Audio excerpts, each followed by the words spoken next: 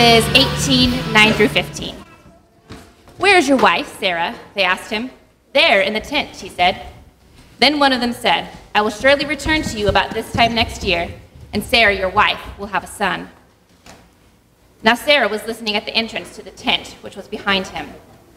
Abraham and Sarah were already very old, and Sarah was past the age of childbearing.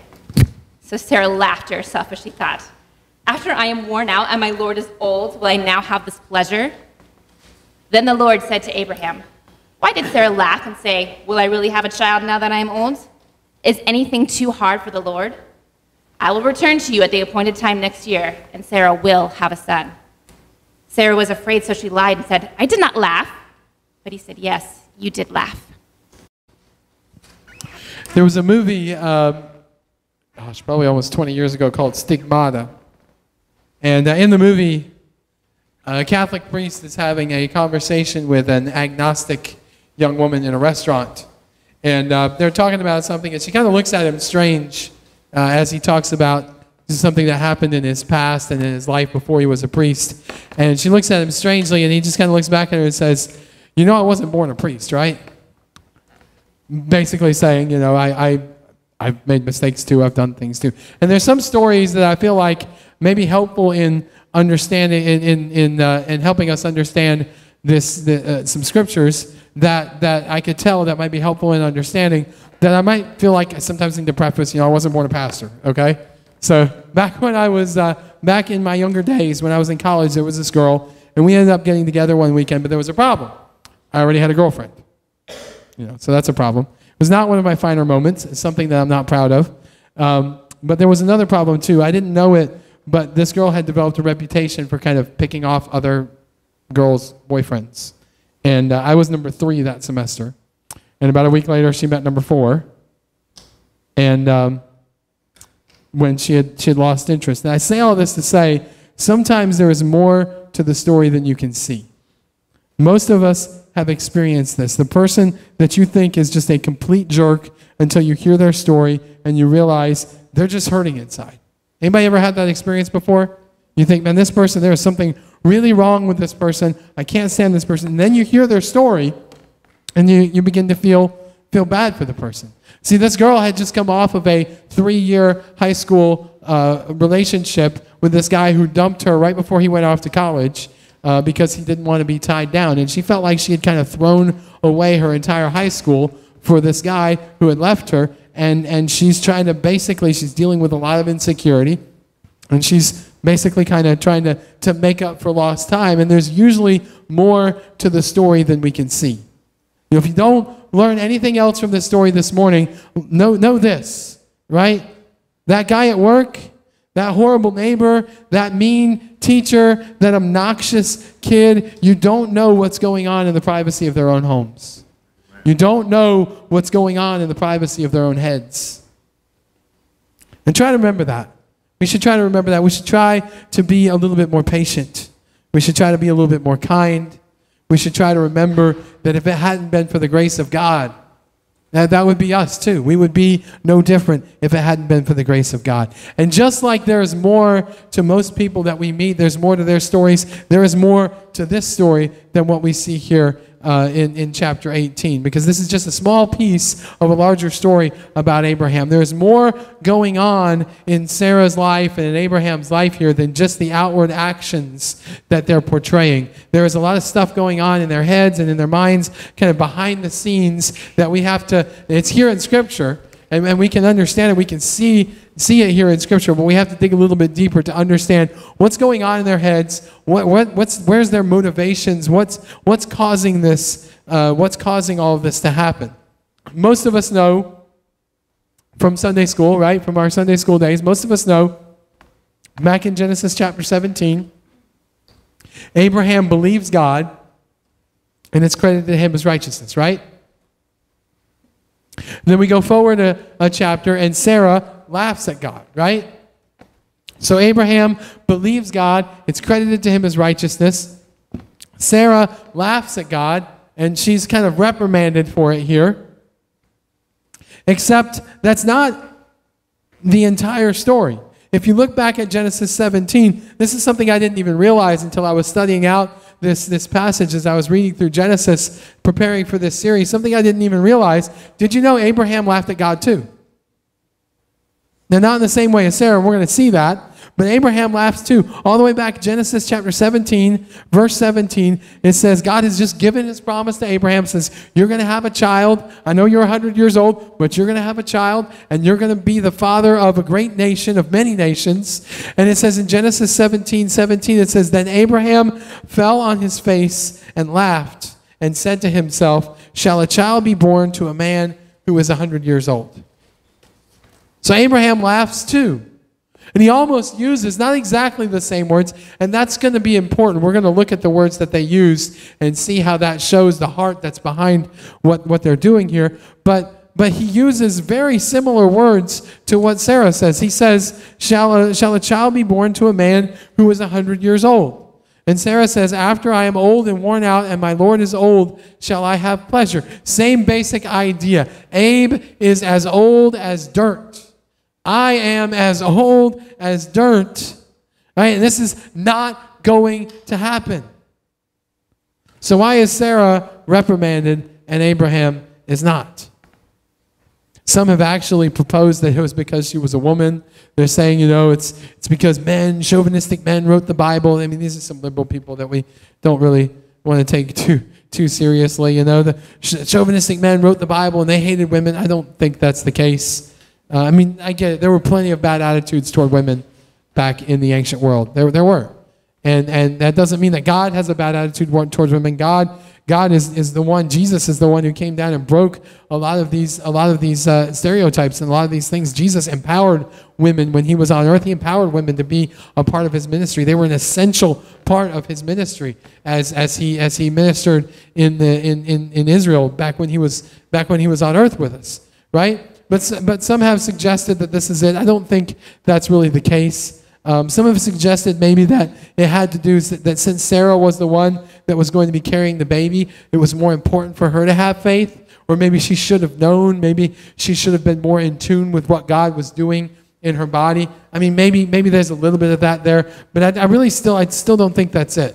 I think, as is usually the case with Scripture, it's the heart that makes the difference. It's not the outward actions of Abraham and Sarah that mattered so much. It's the heart behind them.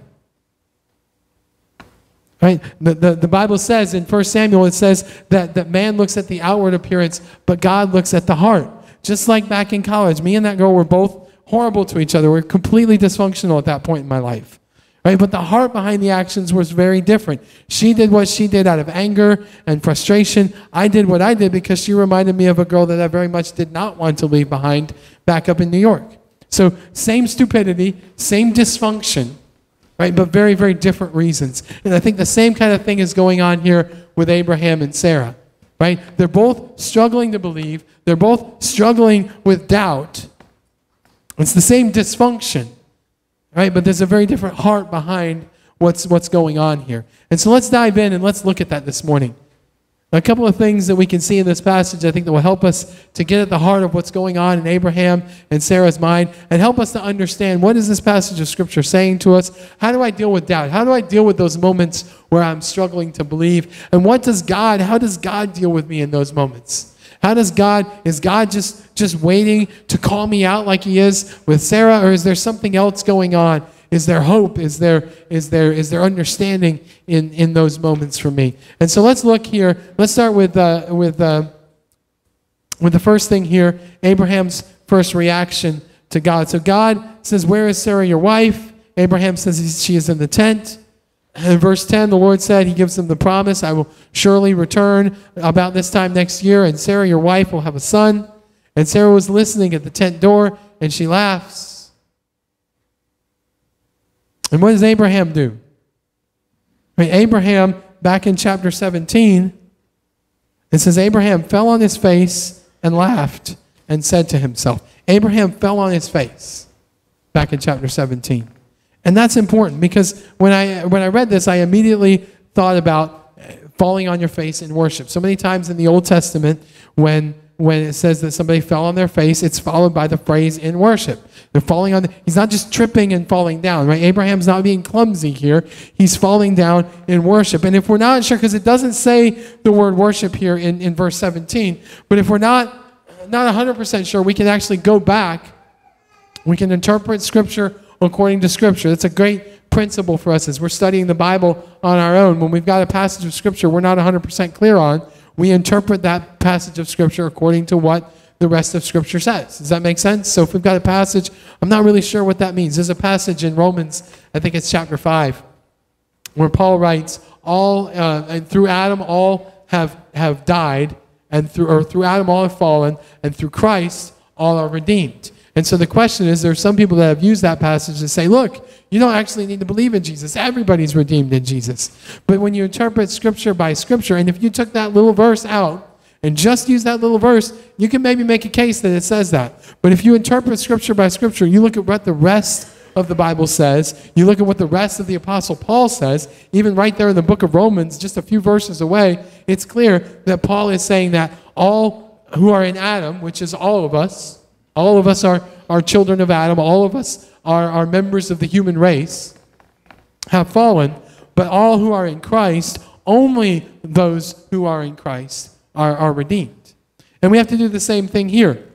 So it seems like he's probably falling on his face in worship. We don't know for sure because it doesn't have the word in worship, but when we read through the Old Testament, what we see is that almost every time this phrase for falling on your face is used, it's followed by the word in worship.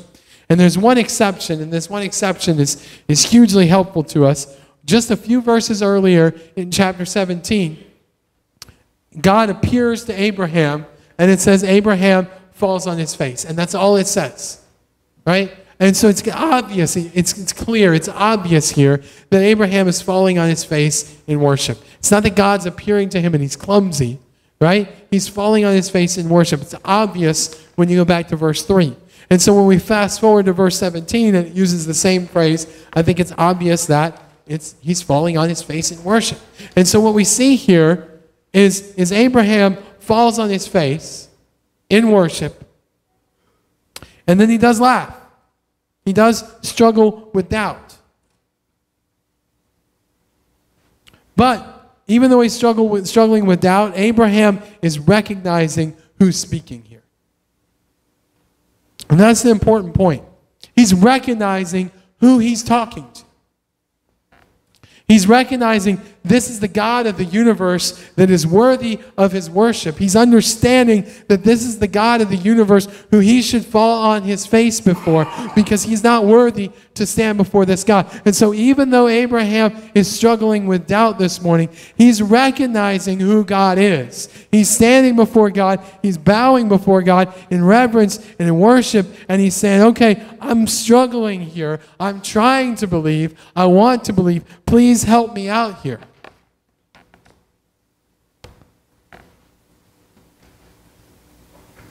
And I don't think that's the same place that Sarah's in.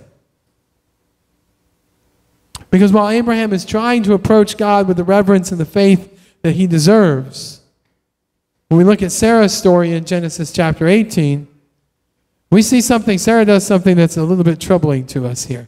Sarah lies about it, right? That's number 2. Sarah lies.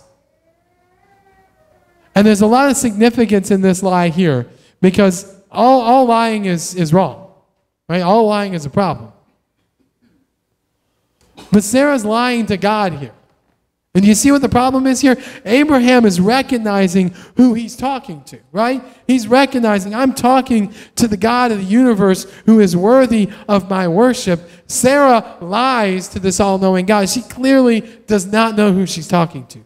Or if she does know who she's talking to, she doesn't really care, or maybe she's trying to get away with something. I don't know.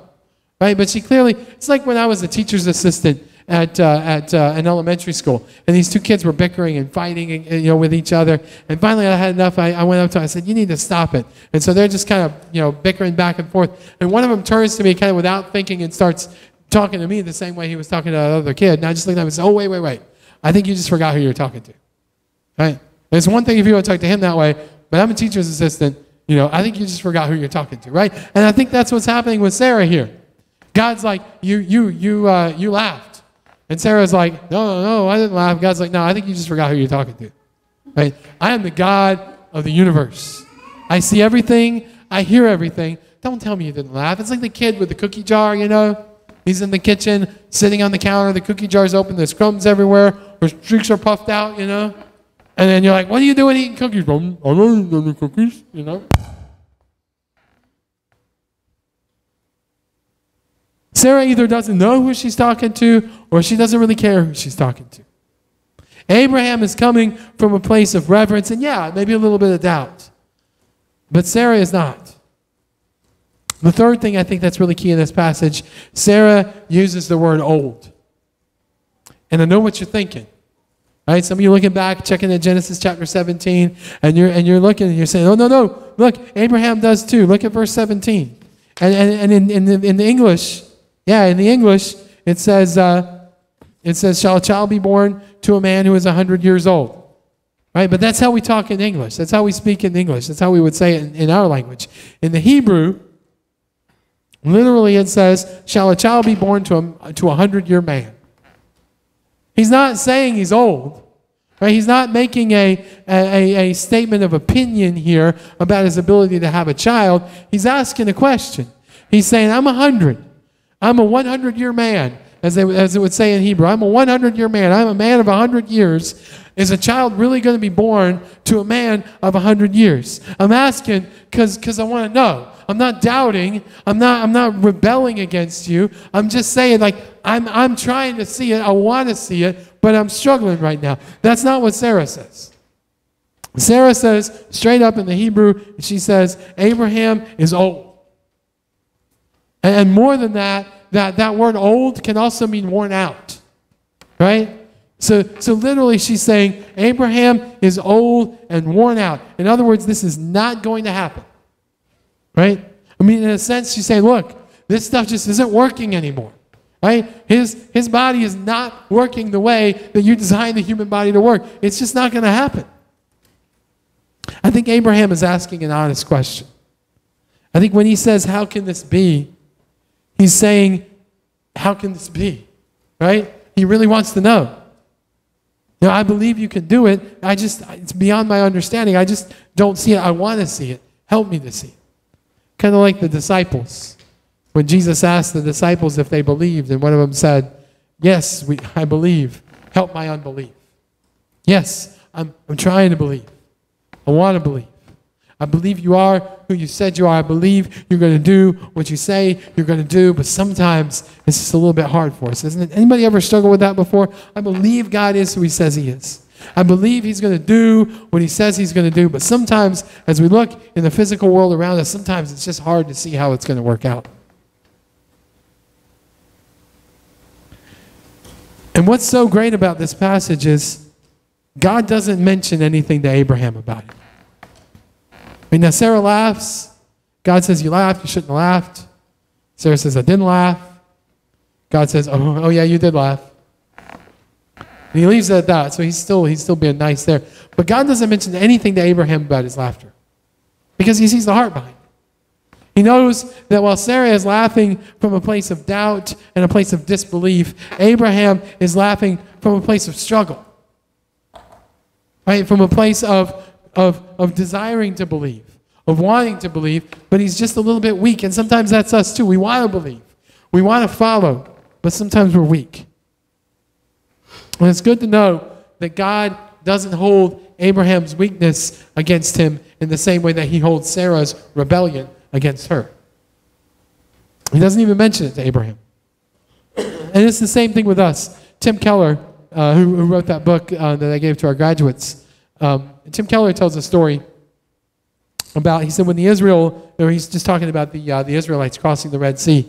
And he says when the Israelites crossed the Red Sea, some of them probably just marched confidently across, like, we have got this, we are, like there is nothing that's going to touch me. Kind of like this guy.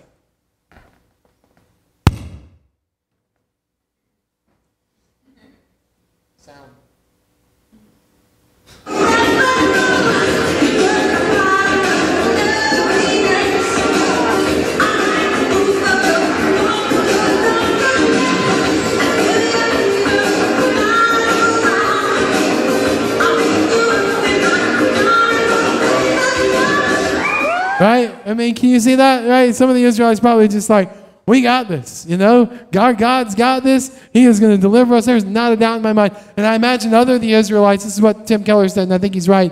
I imagine some of the other Israelites, they could barely put one foot in front of the other. They're like, I just know any second this water's just going to come crashing down on me. Any gust of wind they felt, any kind of sound that they heard out of the ordinary, they're just, cowering. But they made it across. And Tim Keller makes this point that they all made it across. The ones with the strong faith that just marched through like nothing was going wrong. The ones that were terrified but still made it through, still put their faith in God. They all made it across. And it brings up this great point. He says that their salvation was not in the strength of their faith. Their salvation was in the strength of their God. And our salvation this morning is not in the strength of our faith. Now we have to have faith. But Jesus said faith like a mustard seed is all that we need. And he wants to give us more faith, and I think it's good. We should pray for more faith, and we should desire more faith, and we should read the Word and meet together with God's people so that we grow in our faith. But we have to remember that our salvation is not just in the strength of our faith, it's in the strength of our God. Amen. And so if you take a faith like Abraham's right now that's a little bit weak and a little bit struggling, it's not quite where it needs to be. Now, we're going to start seeing as we go further on in these stories, Abraham's faith is going to get stronger and stronger until he is a pillar of faith at the end of his life. But if we take a faith like Abraham's, that's not the strongest, that's struggling a little bit, that's doubting a little bit, but we put that faith in a strong God, right? That's important. That's where our salvation is found. Even Abraham, our example of faith, his salvation is not in the strength of his faith. It is in the strength of his God. And so I think when we put all this together, we see this one kind of principle that emerges. And that's the fourth thing. We see that kind of the conclusion. Abraham is asking an honest question because he wants to understand. But Sarah is raising an objection because she doesn't believe. And I'm not saying she doesn't believe in God. I'm not saying she dies a faithful woman. But at this moment, she's kind of written the promise off. And for whatever reason, in this moment, she's not believing. And this is a great place to turn it back to us this morning and ask ourselves the question, where are we? Are you one of those who's struggling to understand? If you're one of those that's struggling to understand, that's good. You've come to the right place. God is patient with us. He gently, patiently leads us. We looked at Hosea chapter 11 a few weeks ago, and I just want to remind you of that. Hosea 11, 3 and 4. Yet it was I who taught Ephraim to walk. I took them up by their arms, but they did not know that I healed them. I led them with cords of kindness, with the bands of love, and I became to them as one who eases the yoke on their jaws, and I bent down to feed them. Are you struggling this morning? Are you weak this morning? Did this week not go quite the way you had hoped it would go? Is there some stuff that you regret? God is patient. God knows that our minds are weak, and He works with us, and He works in us, and He molds us, and He shapes us, and He makes us more like His Son. And we're going to start seeing that in the life of Abraham. You know, these first 5-6 chapters of Abraham's life have kind of been a little bit of they've been a picture of faith, but they've been a picture of struggling faith. They've been a picture of a guy who believes and who wants to follow, but who's struggling to work out how all this works out in his daily life, because he comes from a background of idol worship. He comes from a background where he didn't know God, and he's trying to learn who God is and who God wants him to be. And we're going to start seeing, though, as we move on past chapter 18, or into chapter 18 and through chapter 18 and beyond, we're going to start seeing Abraham growing, and Abraham really becoming this pillar of faith, this pillar of strong faith. But if you're not there yet, if you're more a Genesis chapter 12 or a Genesis chapter 13 kind of Abraham right now, that's okay. God's working in you. God's molding in you. God's shaping you. And He's going to continue to do that. Isaiah chapter 42, verse 3, he writes, talking about the Messiah, talking about Jesus. He says, a bruised reed He will not break. I don't know if you are familiar with the idea of a bruised reed. I grew up in a town that was kind of surrounded by swamplands, and you have these we call them cattails, these reeds with these kind of brown, weird things on top of them, and they would grow up, probably almost as tall as a human, maybe 5 feet tall, and they would kind of sway in the wind. But if one ever got broken, all you had to do was just they would bend with the wind. But if they broke to a certain point, it was done. It was over. That was the weakest thing you can imagine. That's what he's talking about here. A bruised reed. Can you imagine anything weaker than a bruised reed? This is a bruised reed he will not break. A faintly burning wick he will not quench, like a candle that's about to go out. Matthew takes these passages, or these words from Isaiah, and he applies them to Jesus. And in our culture today, there's a lot of people that kind of have this weak, kind of girly view of Jesus. You've seen it in the movies where he's kind of floating around and he kind of talks with a high voice. Right? And in our culture today, in response to that, there are some others who have come up with this like super manly, ultimate fighting version of Jesus, right? And I think there's kind of problems on either side. Jesus was a man. He was a man's man. And sometimes Jesus was harsh and demanding with people. Sometimes he was. He told the rich young ruler to take a hike. At one point, Peter argues with him. His right-hand man, he calls him Satan. He spit on a blind guy. He called a woman a dog and told her he didn't want to heal her son. He made a whip. I'm kind of exaggerating here, but he made a whip and started tearing stuff up and beating people in church. But he was also very tender. He was a friend of sinners and prostitutes. He held little children in the highest regard in a culture where children were expendable. Jesus really did love the little children. He loved the unlovable. He cared for those who couldn't help themselves. He healed those who had nothing. But Jesus has no time for outright rebellion like with Sarah. But weakness, struggle, doubt, that's something Jesus will work with. If you feel like you're bruised and about to break this morning, if you feel like the fire is about to be snuffed out, you're right in a place where he can help you. Don't be the one who's constantly throwing up objections like Sarah. Don't be the one who's constantly saying, well, I've always thought. Well, Sarah always thought 90 was too old to have a baby. But guess what? God thought differently. Well, I could never believe in a God who would allow so much suffering in the world. I get that. But what would you have him do? I look around and most of the suffering in the world I see isn't God's fault. It's our fault. This is the stuff that we're doing to each other.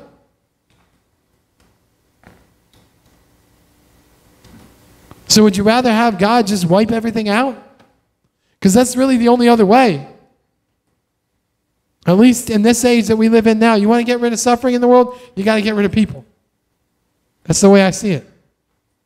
I think that's the way Scripture sees it. But God is patient. God is kind, not wanting any to perish, but waiting, giving opportunity for all of us to come to repentance. Giving opportunity for all of us to begin to learn to see life His way and to begin to learn to do life His way. And when we begin to learn to do life His way, when we live a life of love and of mercy and of compassion and of passion and purpose and righteousness and justice and mercy like He wants us to live, then we will see the suffering begin to go out of this world. And God is patient with us, and He is kind, and He's waiting for us, and He's helping us, and He's working with us. So keep struggling to understand. That's good. Keep studying. Keep praying. Keep repenting. Keep hanging in there. Keep struggling with your faith. Keep praying. Keep believing. Keep asking God to help you. Don't give up hope. Don't be like Sarah. Don't give God a bunch of reasons why He can't do what He's promised to do. Because He can do it, and He will do it. God is either going to accomplish His purposes through you, or He'll accomplish His purposes in spite of you. And for right now in Sarah's life, now Sarah's going to come around, but for right now in Sarah's life, He's going to have to, for a few moments here, accomplish His purposes in spite of Sarah. And I think that's true for us. We don't want to be that. We want to be like Abraham. We want to be the person whom God accomplishes His purposes through, not who God accomplishes His purpose in spite of. Let's pray together. Father, we thank You for Your word this morning. We thank You that